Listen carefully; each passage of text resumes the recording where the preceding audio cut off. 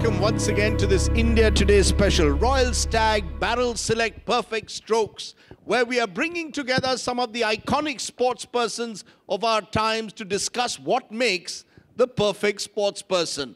With me, AB de Villiers, the champion South African batsman, Garry Kasparov, the world's greatest chess player, Mo Farah, the long-distance champion to beat all champions, and Rick Charlesworth, World Cup winner in hockey with Australia, both as player and then, of course, an Olympic winner as coach as well.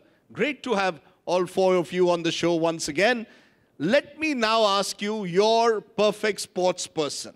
If you had to choose one person, and we'll start with you, Garry, since you have, I'm sure, someone whom you've looked up to and said, this is my perfect sports person from whom I could learn. I have to look at the history of chess because obviously when I was a kid, so I looked for some great stars of the past and I wanted just to learn from them. So my chess-wise, so my idol was big champion of the past, Alexander Lukin. I loved his games. I could feel similarities in our chess style. And then later I recognized that, you know, in order just to be the best, you have to learn from all of them. So it's not about having a similar style, but it's just picking from each great player, so a piece that could benefit you. And of course, I have to say that at the time when I learned how to play chess and I made my first steps in climbing to the top, so that was Bobby Fischer's time. So, and Fischer's determination, passion, and a total devotion of the game, of course, had a tremendous impact on my chess maturity. Okay, you don't have to choose someone necessarily from your own sport. No, but that's I have to start with chess. Sure, yeah. I can see the links. AB de Villiers, your role model for a perfect sports person. Yeah, so many, too many to mention, because I grew up in a sports crazy family, and there were thousands of people that I admired growing up. One that stands out now, and for some reason I heard his name earlier, Boris Becker, won Wimbledon at the age of 17, I think. And I remember watching that game live and emulating his service style later on in that day when I went to play with my mom. So I think he was pretty close to that. The way he played, once again, that he mentioned now, I could relate to his style of play, that instinct to take the game away from his opponent. It was just amazing to watch him play when I was younger. Surely not the jumps, you know. Absolutely. He's jumping around on a court, falling down, getting up again. You like the intensity. I love that. And just when he was finished, then in 1992, John T. Rhodes did that run out. And then I started diving at school. So I was on the floor more often than not. Rick Charlesworth? I think in basketball, Jordan was exceptional. And in cricket, I, from an early age, perhaps in bowling, Dennis Lilly, I played against him in the nets. He was my roommate on tour, but he was an exceptional competitor for Australia. And Vivian Richards in batting, in the era that I watched, he was also exceptional. This is a guy who took the game away from the other team in a way in which this guy does. Mo Farah? Oh, it's a hard one. Even though I'm a football fan, I think it have to be Muhammad Ali. Just what he did for generally sport, and growing up for me was just, you know, watching him, it was just incredible. That's interesting you're using Ali. Does that mean that to be a role model or a perfect sports person, it's not just what you do on the field, but what you do off it? Is that as important? Because Ali became this iconic sports person because of what he represented in the age in which he lived, through the Olympic gold into the river, and then sort of spoke out for equality, racial equality. Do you believe that makes the difference? I think so, 100%. I'm a big believer that it's what's right. And at the same time, for me, I've got 4 kids. And what I see them, and if people look up to me, like I remember supporting Arsenal, seeing some of the players, it's being able to encourage other athletes, other youngsters, and change generation, giving back. The sports has helped us. Because if it wasn't for me at school and my teachers and the people, I would never get to a position where I am. So it's important that we recognize and do charity work and give back. I think it's always the key. Is that important? Because, you know, you've taken strong political positions. You've taken on Putin and the rest in Russia. Is that important for a sports person, in a sense, to reach that, if he reaches an iconic level on the field, then to also have a voice of it, like Ali had, like you have? Yes, I think it's absolutely crucial because it's your notoriety, your fame is like a capital. You can invest it. You can invest it in advertising, so and make money, but you can also invest it in some political adventure, in some political case. You can back it, and people respect you for that. And a lot of people can make choices, right choices, because you did it. I mean, no doubt. The stand Ali took in late 60s, which by the way brought him to jail, you know, speaking against the war in Vietnam. So, and then come back. I mean, they had a phenomenal effect. I mean, there were many great champions. I mean, for instance, the Foreman who he beat in his famous Rumble in the Jungle. Yes. So just don't forget, it's just many years later he came back, and in his late 40s he won the title. So just it tells you how great was an athlete that Ali managed to beat. But it's not just, you know, Ali's victory and or his great matches with Fraser, for instance. But it's just the fact that, you know, it was a combination. So you can look at the history, and I mean, there are many, you know, great track racers. But I mean, what Jesse Owens did in 1936, you know, just winning 4 gold medals in front of Führer in Berlin. German, so this, exactly, yeah, it's sometimes your victories and your and the stand you take, they have much bigger impact than simply winning gold medals or breaking world records, because people remember it not only for your result but for also political implications, and that stand with us for decades, if not longer. And same as you said, for humanity and what you believe. You know, I'm just wondering, is that putting too much pressure on a sports person? You know, the film Invictus was made on the remarkable victory of the South African rugby team in the mid-90s in the World Cup, and they became heroes overnight. Is it fair to ask a sports person, just don't show me perfection on the field, but you've got to become a role model of it, you've got to stand for something of it? Is that asking too much of a sports person? It's a huge privilege, and with that comes responsibility, obviously. I don't know if I'm the political kind of guy, but maybe, who knows, maybe in 10 years' time I can run some party back home, we'll see. We definitely need it in South Africa at the moment. There's a bit of a divide going on there, but we've had our struggles for many years. We know the story of Nelson Mandela, how he's battled through everything and how he's changed our country, and sport is a great vehicle to communicate to people around the world. So that's famous rugby match in 1994. I mean, played a crucial role, the beating New Zealand in the final. So that's united. That's helped to unite the country. So that's why we can remember that sport can actually play a phenomenal role in bringing people together and helping to close the divide. Because Mo, you've become a role model for the African community now living in England to believe that they can achieve what Mo Farah did.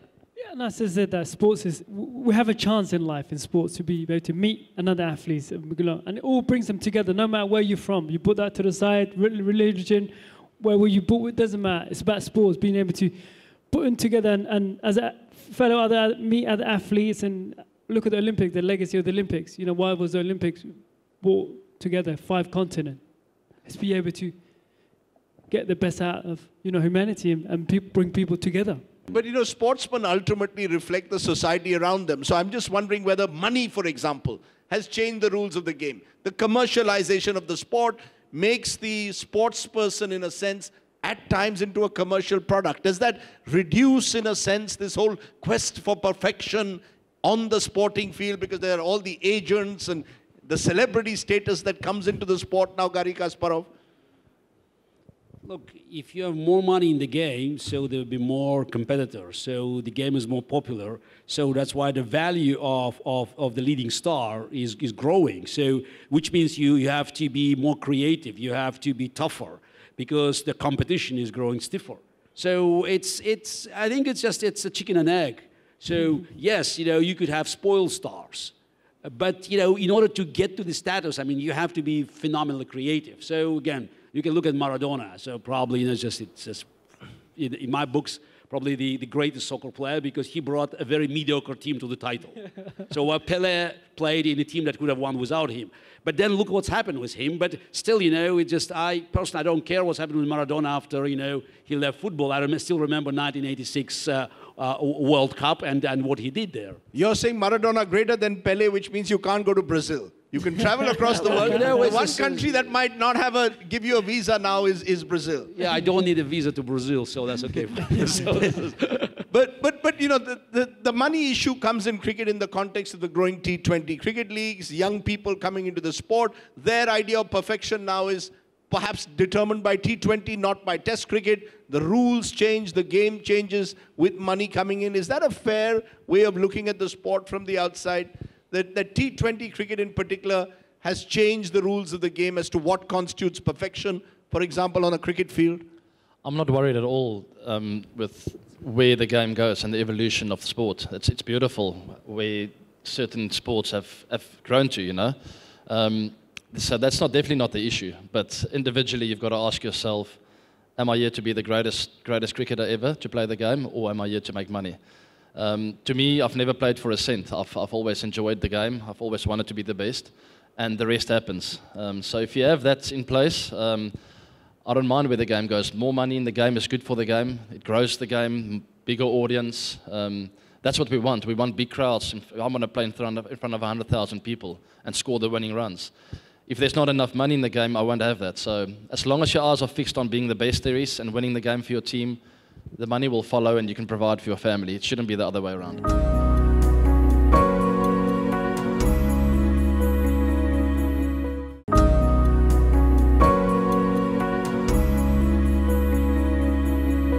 I'm hearing the view that money makes the sport actually more competitive. Does it therefore make today's contemporary sports persons better or more perfect than the sports persons of a previous era? Dr. Rick Charlesworth, would you say that the hockey players of this generation, in a sense, are better equipped because it's a more competitive sport because of the more money that's coming in? Well, I think money has its problems, let me say, and the corporatization of sport has led to all sorts of difficulties. There's max fishing, we have gambling, all of those issues. But if you talk about the quality of the athletes, then they're getting better all the time. And the athletes of today are better than they were 20 years ago, and I think they're going to be much, much better than the ones from 40 years ago. I don't have any doubt about that. I think the quality of the training, the time they have for the sport, and the science that's in sport now allows them to prepare and be much better than they previously were. So should I be comparing, when I look for perfection, sports persons effectively from the same era? Is it fair for me to, for example, compare what would happen if Garry Kasparov played Bobby Fischer? Who would win? No, there's one big flaw in this question, because I was talking about Bobby Fischer 1972, his pick, and Garry Kasparov, let's say 1989 or just 1995, one of my picks. Yes. Then there's no fight because I was better equipped. So you can talk about Fischer's talent, adjusted to the extra knowledge that I learned also from Fischer's games. Or you can ask Garry Kasparov 89 versus Magnus Carlsen 2018. I stand no chance because he learned from me, from Fischer and others. It's about the talent, sheer talent. And of course, Jesse Owens probably was one of the greatest talent, but look at the conditions, how he had to run, his shoes, the track. So, but you can make an adjustment of the talent to these special conditions. That's why having more money, more visibility makes athletes greater because they have extra opportunities to train. So to get special equipment. So we have now computers in chess. So every generation is getting better, but it doesn't mean that the talent of the great athletes of the past should be diminished. Because I'm just wondering that there's this great fascination to compare athletes over generations, or even cricketers. Is De Villiers a greater player than Viv Richards or Barry Richards? When you're asked that question, what's your first reaction? No. Yeah, it's very difficult to answer. I think you answered it really, really well. Things change all the time, but that sheer talent is what it's all about, and you can compare that, the ability to win a game for your team out of nowhere, and that's something that I'm proud of. For what I've achieved at times, to be able to turn the game around. Where the chips are down, can you turn it around for the team? And I think the names you mentioned all had that ability. The Barry Richards, the Graham Pollocks, Viv Richards. They had the ability to come in, the chips are down, the team's 4 wickets down, and they just turn the game around like that. So therefore, I think we are all in agreement that you look at a perfect sports person or a great iconic sports person in the age in which he lived. You know, a Donald Bradman, 99.94 average. No one's going to match that today. Unquestionably the best average ever. But what were they doing? He only ever played in Australia and England. He didn't play in lots of other venues. And the spinners bowled most of the time. Fielding occurred with the feet. They didn't even bend over. Do you understand what I'm saying? Yeah. Totally different area. And I can't believe that Donald Bradman was twice as good as the best batsman today. I don't believe that. You know, look at what you're doing, Mo Farah. You know, you're reinventing your sport. Here is someone, you won 5,000, 10,000 in 2 consecutive Olympics. What do you do next? You're running the marathon. You've just won a Chicago marathon. I mean, it almost seems that you've decided to reinvent yourself and take yourself to the next level. Is that something that's come consciously? What's driven this? What is it? Is it to prove that I can do the marathon as well? No, it's about me. It's something I wanted. And as an athlete, you have to be honest with yourself, as Gary said. The quicker you're honest with yourself, and as AB said, the better you can do something about it. And for me, I've had an amazing career on the track. And I dream of becoming Olympic champion once. And you do it 4 times, do the world champs, European records. You know, after a while, I didn't have that drive. Is this never-ending quest that is being spoken about a bit of ego? You know, I've got to constantly be able to prove myself. It also makes some people perhaps play the sport even long after they've passed their best. Is that the concern that you would have as a coach, for example, a player has peaked and yet wants to continue to play?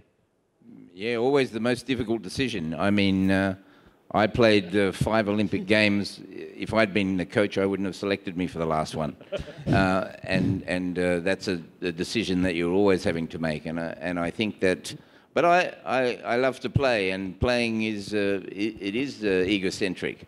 We love the contest. We want to do it.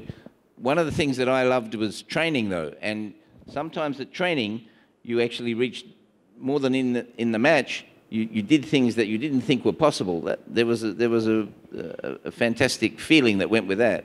That even at training, you could do something special. So when does a great then say enough is enough? That I've had this quest for perfection is over. I'm moving on. You've done that after having a remarkable series against the Australians. You had every reason to continue to the World Cup of 2019, and yet you said, "Time's up." How do you decide that time's up? Is that something that comes from within, which says, "I don't want to do this anymore"? Yeah, I can give you a half an hour answer, or I can just give you a 10-second answer.